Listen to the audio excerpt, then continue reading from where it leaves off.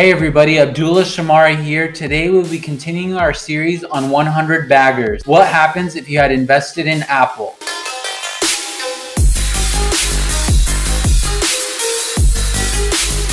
Make sure to subscribe to my page, click the like button for the YouTube algorithm, and check out the link below to my Patreon. You'll get updates on my watch list, my portfolios, and instant posts as I buy and sell each and every day. So to illustrate the power of 100 baggers, I'm going to go through a few examples in various videos of different companies that were 100 baggers or are 100 baggers, such as Apple Inc. In order to be able to see the compounding growth of your money, if you had invested in the company at the IPO or 10 years after the IPO, or even further along than that, what the growth of your money would have been. What happens if you had invested $1,000? So Apple Inc. has been around since the late 70s. They went IPO in 1984. And so that was the first opportunity that the general public would have had to invest in the company. So in 1984, the company was trading at 11 cents. If you had invested right at the IPO in the company, your money would have grown from $1,000 to $1.1 million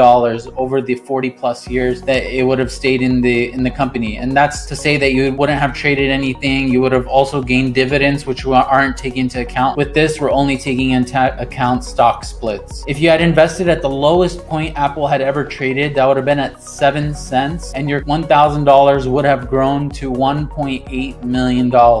If you had invested 10 years down the line in 1994, your $1,000 initial investment would have been over $500,000 as of today. If you had invested in 1994, let's say you had invested in 2004. If you had invested in 2004, your $1,000 would have turned into $100,000. And finally, if you had invested in 2014 in Apple, your $1,000 would have turned into $4,000. As you can see, the longer you keep your money in these growth companies, the bigger and more the money compounds. We went from 1.1 million from IPO to, if you invested 10 years ago, it would have been gone from $1,000 to $4,000. So definitely have to keep an eye out for those 100 baggers. And the biggest thing is, don't sell. When you think you have a 100 bagger or it's a company that you know is going to continue to grow for a long time, you want to keep that investment in the company and just kick the coffee can and just don't look at it. Let it continue growing and helping to make you money. Apple continues to be a growth company that many individuals invest their money in. I know I personally own Apple in my portfolio in order to be able to continue to catch the growth that Apple has. The company is able to generate considerable cash flows. They're a super profitable business where they sell a premium product that everybody wants. There's lines always outside of the Apple store and various other stores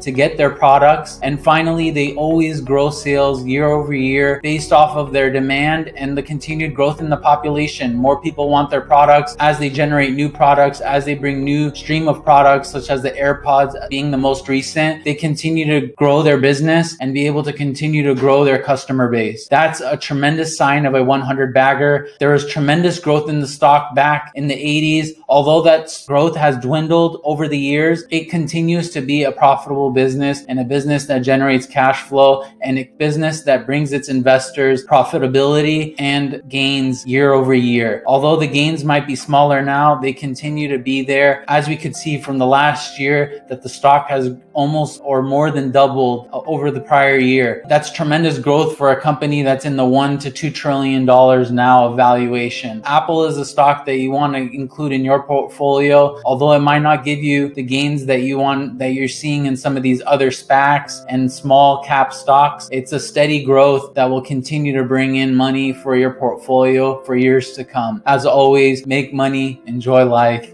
peace.